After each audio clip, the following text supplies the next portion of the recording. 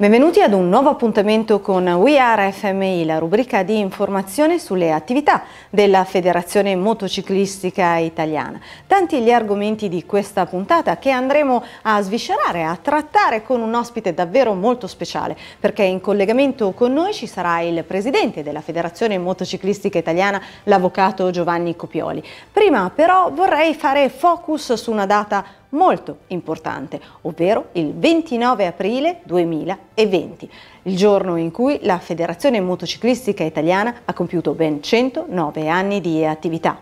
Un compleanno festeggiato in maniera particolare perché è ancora nelle restrizioni pesantissime dell'emergenza coronavirus, che è stato celebrato sui social grazie alla partecipazione e all'intervento di tante persone legate alla Federazione Motociclistica Italiana, alla Federazione Motociclistica Italiana stessa, che hanno dato il loro contributo per festeggiare appunto i 109 anni di attività. E allora riviviamo insieme il compleanno della Federazione Motociclistica Italiana ai tempi del coronavirus.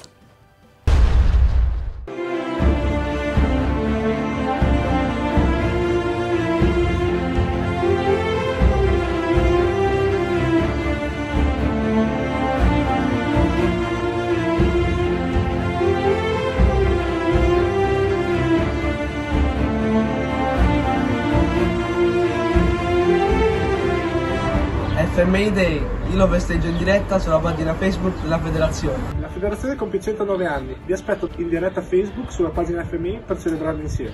Tanti auguri FMI, festeggiamo insieme il compleanno della Federazione. Festeggiamo insieme i 109 anni della FMI, vi aspetto tutti nella pagina Facebook di Federmoto in diretta mercoledì 29 aprile.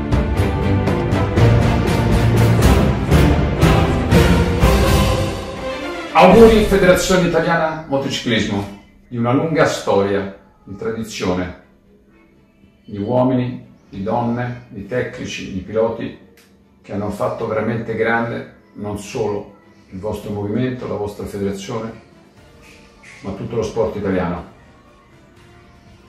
Una storia che ci ha reso orgoglioso, perché in questi 109 anni avete saputo ovunque, non solo nel nostro paese, in Europa, nel mondo, conquistare dei risultati che hanno fatto grande tutto il nostro movimento. Di questo noi vi siamo grati, siamo orgogliosi e oggi più che mai, lo sapete l'affetto con il quale vi seguo, vi devo dire veramente grazie per quello che si è fatto e soprattutto per quello che sono le prospettive future della Federazione. Poi non guasta anche il fatto che siete nati qualche giorno prima del Comitato Olimpico, per cui almeno su questo vi considero fratello maggiore. Anche tanto lo sapete, siamo tutti un'unica famiglia. Viva lo sport, viva la Federazione, viva l'Italia.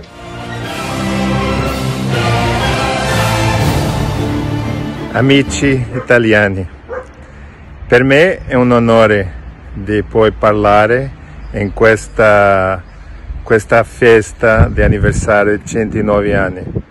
L'Italia è forse una delle federazioni più importanti della FIM. Tutti i campioni, tutti gli ufficiali, tutto il mondo che lavora per il motociclismo, una gran parte sono italiani. Tiene un'emozione e una forza, un amore per le moto che è incomparabile. Io mi ricordo che la prima volta che ho stato alla FIM è un signore chiamato Bruno Comanducci che mi ha aiutato e adesso è Gianni Copioli. Teniamo un'amicizia incredibile, una relazione fantastica. Io solo posso salutare tutti voi e dire che sto qui per lavorare con voi e spero che staremo tutti qua dentro di 109 anni. Grazie mille, grazie.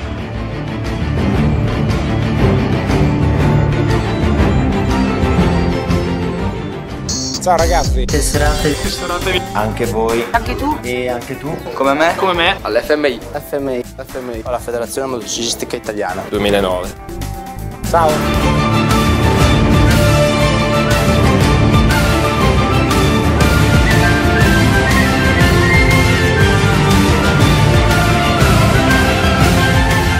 Benvenuti alla prima diretta di questo FMI Day. Oggi, 29 aprile, la Federazione Motociclistica Italiana compie 109 anni un traguardo che abbiamo deciso e voluto festeggiare con voi. Un grande abbraccio a tutti, anche seppur virtuale, ma sappiate che insomma vi voglio bene ragazzi, quindi andiamo avanti e cerchiamo di essere positivi.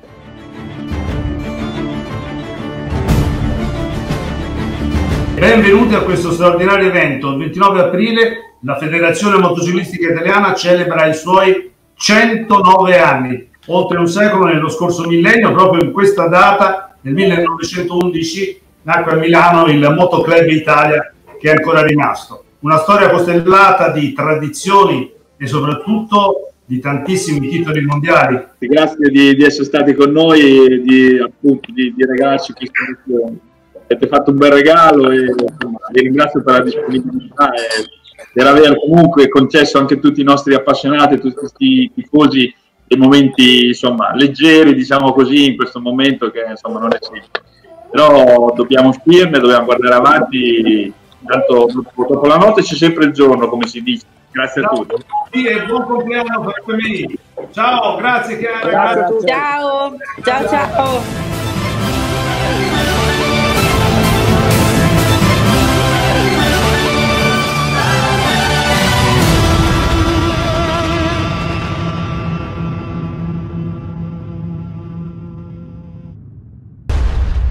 Apriamo adesso la seconda parte di We Are FMI, perché come vi avevo anticipato all'inizio abbiamo in collegamento con noi un ospite davvero speciale, ovvero il presidente della Federazione Motociclistica Italiana, che sta traghettando con passione e determinazione la federazione proprio a vantaggio del settore delle due ruote. E allora do il benvenuto all'avvocato Giovanni Copioli, presidente della Federazione Motociclistica Italiana. Buongiorno Daniela. Presidente, entro subito nel vivo di questo nostro one-to-one. La Federazione Motociclistica Italiana ha saputo gestire l'emergenza coronavirus con una serie di iniziative, di azioni, di solidarietà, il tutto fatto con la diligenza del buon padre di famiglia. E allora, Presidente, vorremmo sapere proprio da lei come ha vissuto e come ha gestito anche la responsabilità di essere punto di riferimento per i tanti appassionati.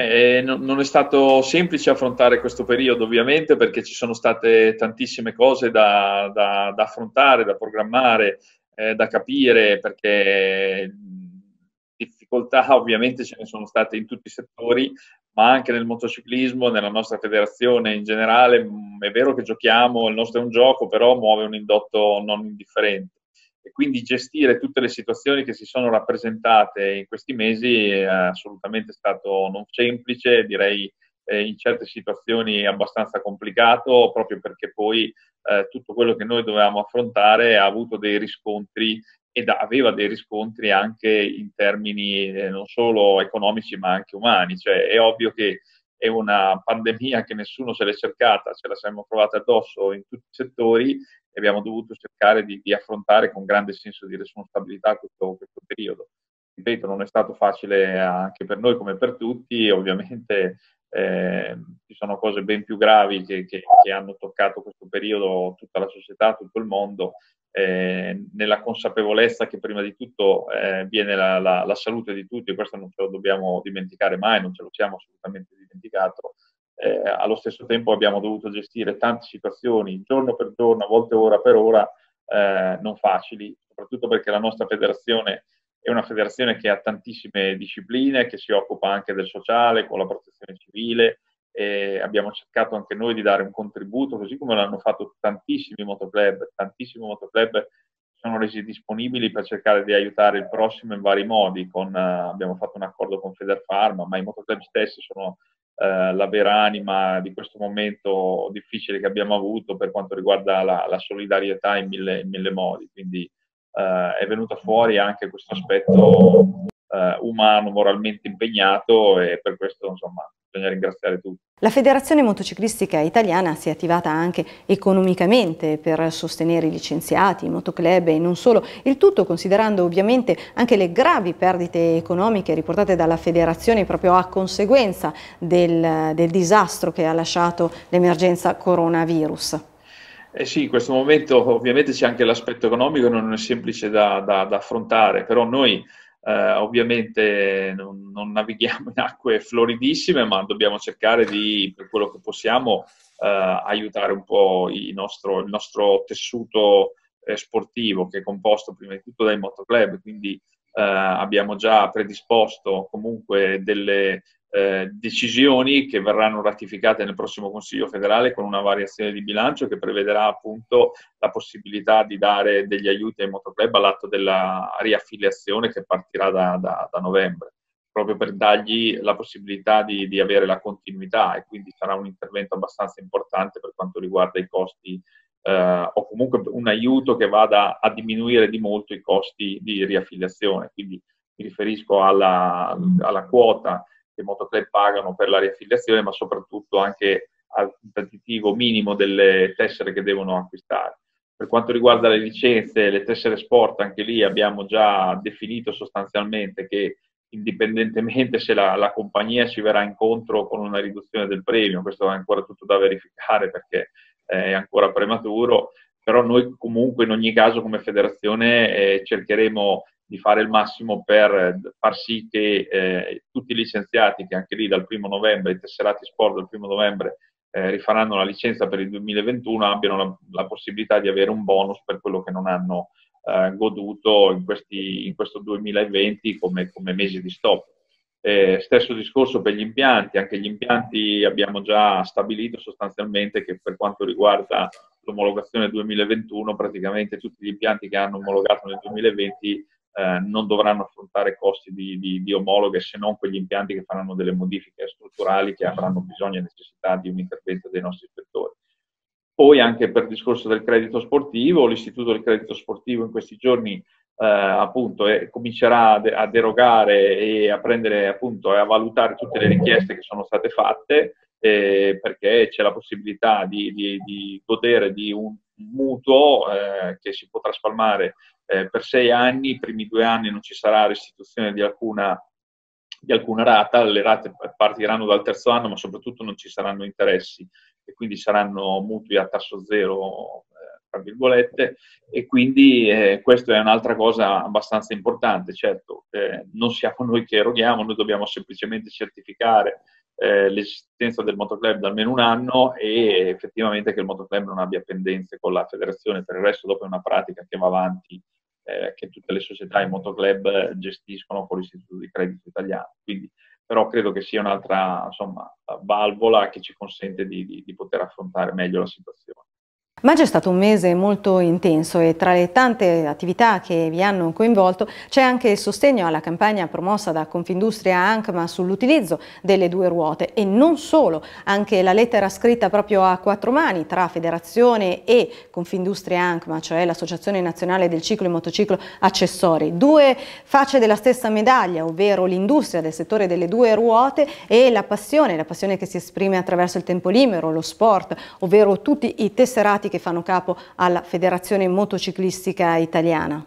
Sì, un messaggio anche questo molto, molto importante. Abbiamo condiviso la loro iniziativa perché comunque è un'iniziativa importante. Abbiamo altresì anche fatto io e il dottor Magri una lettera aperta al ministro Conte nella quale chiedevamo anche dei riscontri per quanto riguarda non solo tutte le attività, ma anche tutta quella che è la filiera che riguarda il mondo del motociclismo, la vendita delle moto, le protezioni, eccetera, eccetera.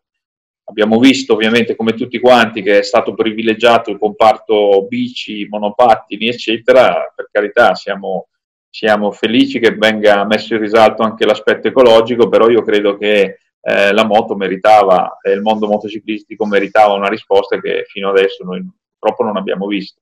Noi ci siamo fatti promotori di questo, registriamo praticamente per il momento nessun intervento in questo senso. Questo ci lascia un po' di amaro in bocca, però noi la nostra parte abbiamo cercato di farle non solo con quella, ma anche con tutta una serie di iniziative istituzionali, però vediamo, insomma, speriamo, può darsi che ci sia riservato qualcosa. È ovvio che noi siamo abituati a camminare con le nostre ruote, diciamo così, per quanto riguarda il nostro gergo, e cerchiamo di fare con le nostre forze, però è ovvio che sarebbe importante che anche il mondo del motociclismo riuscisse ad avere degli aiuti sia per far ripartire determinate attività e poi perché comunque l'utilizzo della moto credo che sia considerato assolutamente meno ingombrante di quello automobilistico, meno sul traffico ovviamente impatta molto meno, anche sui parcheggi, tutta una serie di cose che direi insomma,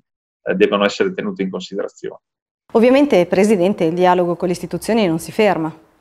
Assolutamente, noi cercheremo di insistere e far valutare tutte quelle che sono le peculiarità del mondo motociclistico, l'indotto che muove, perché poi in realtà non c'è solo un indotto legato semplicemente a quello che è l'acquisto di una moto, di protezioni, eccetera, eccetera, ma c'è anche tutto un indotto turistico che va ad impattare sul territorio italiano, cioè il mototurismo muove un'economia veramente importante. Noi abbiamo fatto su questo già oltre 2 anni fa uno studio nel quale avevamo appunto fatto analizzare a una società specializzata tutto quello che è il movimento turistico, mototuristico in Italia, ed sono risultati dei dati veramente importanti. Tutte le manifestazioni che vengono organizzate non vengono organizzate sì per il piacere di farlo, eccetera, eccetera, ma anche perché comunque portano all'economia, soprattutto locale, un indotto veramente, veramente consistente. Quindi anche questo fa parte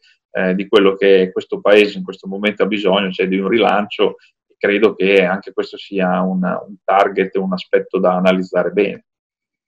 Presidente, in conclusione le chiedo una sua personale riflessione sui 109 anni di attività proprio della Federazione Motociclistica Italiana e anche un messaggio a tutti gli appassionati.